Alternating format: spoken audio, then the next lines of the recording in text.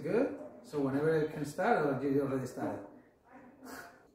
Hi, so today we have a request. So we're going to go over the math curriculum and the math shelves.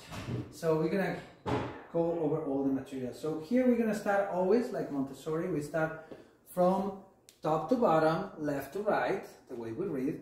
And we're going to start with the golden beads. That's probably the first material that we're going to be working in the lower elementary class.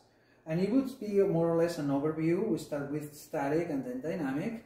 And here we have all the number tiles, small and big. And to move later, probably a month and a half later, an average student would be moving to the stamp game. I'll show the stamp game here. We already saw some of the lessons with the stamp game. And this is a material that we're going to be back and forth, but probably we're going to have the students working on it for 2-3 months, probably, until they move the next material. The next material would be the bead frame, and as we said, sometimes this is a material that some students tend to click really well, while other ones have some issues with it.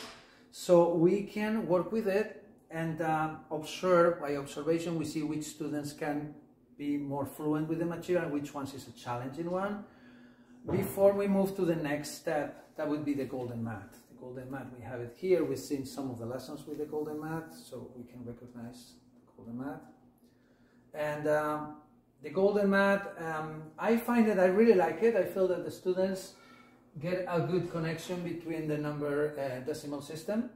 And after they've been working with, I would say, the golden mat, probably another 3-4 months probably with it, they will move to the checkerboard that it is here. I feel like the golden mat would be kind of like playing with one keyboard, while the checkerboard would be like playing with 2 keyboards, and that would be the next one. So we have here the checkerboard. And finally, and this could be more or less by the second year in the class, they will be introduced into the test tubes, or the racks and tubes that are here. So this would be more or less the sequence, and as we said, it's kind of like an average student would do. And you want every year kind of like go 2 steps ahead. So if the first year you're opening with the golden beads, maybe the second year you want to be opening with the stamp game, and probably for 3rd years it would be good to start in the checkerboard.